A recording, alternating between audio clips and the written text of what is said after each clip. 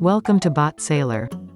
What if we told you that you could now send WhatsApp messages to your Facebook Messenger subscribers by integrating ChatPion with BotSailor? Yes, that's what BotSailor has come up with. Today in this video, I am going to show you how to integrate ChatPion with BotSailor. Now, you can send WhatsApp messages to your Messenger subscribers of ChatPion, who provide phone number through quick reply, user input flow, or WebView form. And when we do that, the Messenger subscribers will also become WhatsApp subscribers. I will walk you through the entire procedure. These are the steps we'll follow in this video to achieve a successful ChatPion and BotSailor integration. First, we will have to collect phone numbers by using ChatPion's quick reply, or user input flow, on Facebook Messenger. We have already created a bot to collect phone numbers by using a quick reply. You can also use user input flow, or a WebView form to collect phone numbers. Now, go to BotSailor, and then go to Webhook Workflow. Click on the Create button. Just give a name to your workflow. Then, select the WhatsApp bot account, from which you want to send the message. Select a message template. You can choose from your previous message templates, or create a new one. To create a message template, we need to go to the Bot Manager. Let's open this in a new tab. Go to Message Template and then click on the Create button. Give a name for the template. Then, write the message body.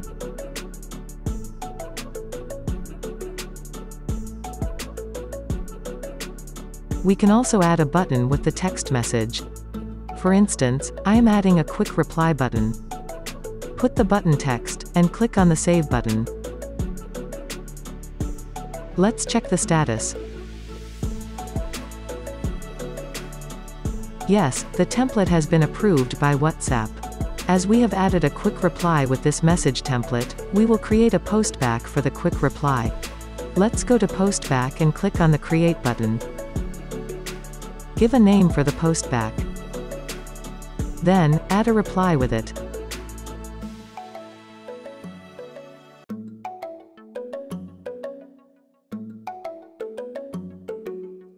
Now, let's go back to BotSailor.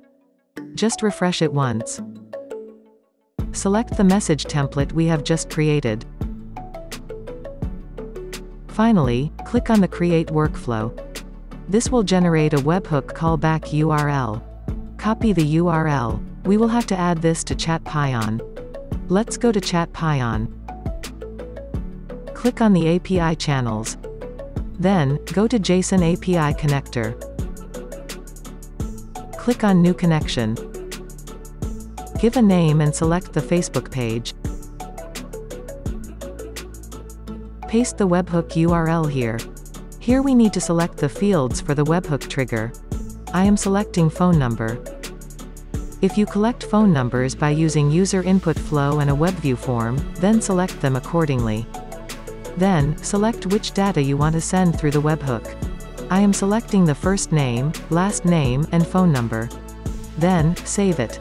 Now, from the BotSailor webhook workflow, click on Capture Webhook Response. It will wait for a data sample before mapping the data. We must provide a sample of the data. Let's go to the Facebook page, where we have created a bot by using ChatPion to collect phone numbers. Let's provide a sample data.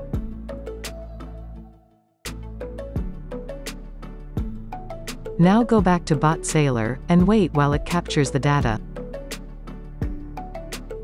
Yes, we can see the sample data here. This is the raw data.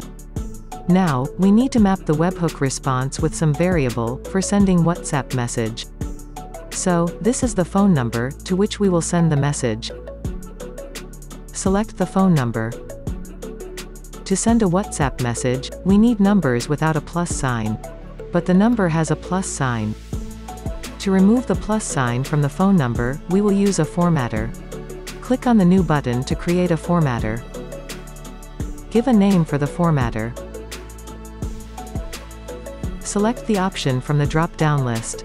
I have selected Trim Left. Just add the plus sign on the field, to trim it from the phone number. Save the formatter. Now, select the formatter. Then, there is a username. In WhatsApp, we need to use the first name and last name in a single string, as a username. So, we will concat the first and last names, to create a username. Let's select the first name and create a formatter.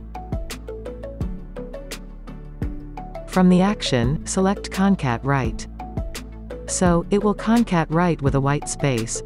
Let's add white space as a parameter value. Just copy this and paste it on the glue field. In the concat field, put last name. Save the formatter. Then, select the formatter from the list. Now, let's select the postback for the message template's quick reply button. Remember, we had added a quick reply button on the message template? Here comes the option to add a delay time for sending the message. It must be used with minutes. For example, if we want to send the message after 2 hours, we will have to use 120 minutes. For now, we are not using any delay time. We can also add conditions to send message. For that, we need to create rules. We are not using that option for this instance. But if you need, you can create rules. Finally, click on the Save Workflow button to save the workflow. Now, let's test by providing a phone number on Facebook Messenger.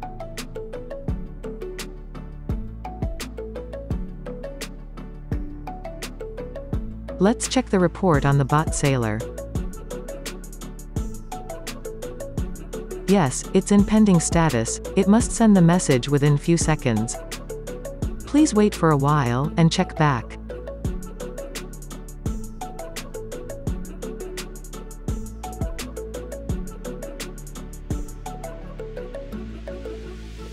Yes, the message has just been received on WhatsApp.